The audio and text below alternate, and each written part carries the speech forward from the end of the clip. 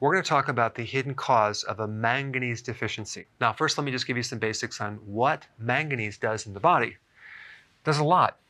It's a trace mineral, which means it's a mineral that you don't need in large amounts. You need it in small amounts. And if you're deficient, it creates all sorts of big problems. Most of the manganese in your body is located in your mitochondria, the energy factory of the body. Now, why do we need it in there? Because this trace mineral is involved in many enzymes, okay? So it's kind of like a essential helper element in these enzymes or cellular machinery that do certain work in the body. So one of the purposes of manganese is to act as an antioxidant. And the name of the enzyme is called manganese superoxide dismutase. And the function of this enzyme is simply to clean up the byproducts of the energy that's produced in the mitochondria. 90% of the oxygen in the cells are used by the mitochondria. So you have a lot of oxygen burning a lot of fuel and giving off some byproducts. And so this enzyme will help to stabilize the oxidative free radicals, and it turns it into hydrogen peroxide and water.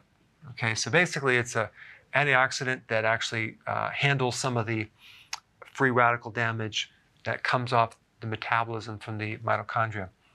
The next one would be gluconeogenesis, and this is basically the production of glucose in the body from non-glucose sources, whether it's protein, fat, or ketones. Your body can make glucose from other things.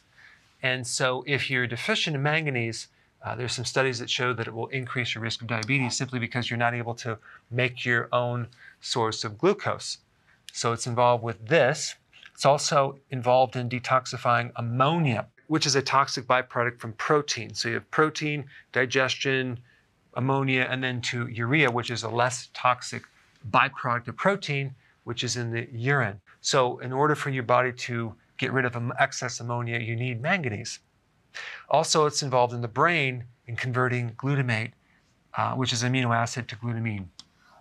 So glutamate is excitatory. So if you have too much of this and not enough of that, you're going to have problems with sleeping. You're going to have a problem with focus. You're going to be nervous all the time. So there could be a lot of problems with that.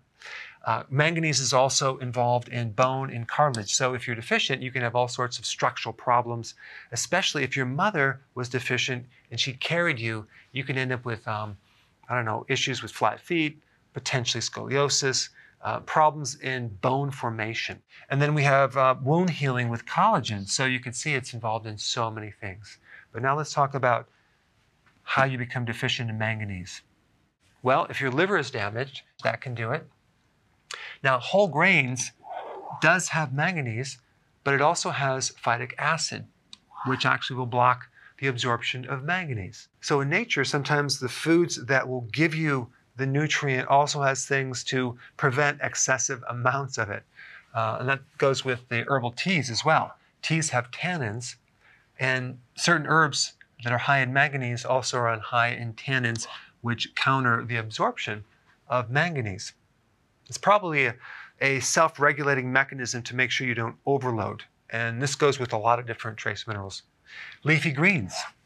Now, if you eat spinach, it's high in oxalates, and that can actually block your ability to absorb manganese.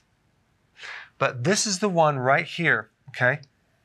That is the hidden source of manganese, glyphosate.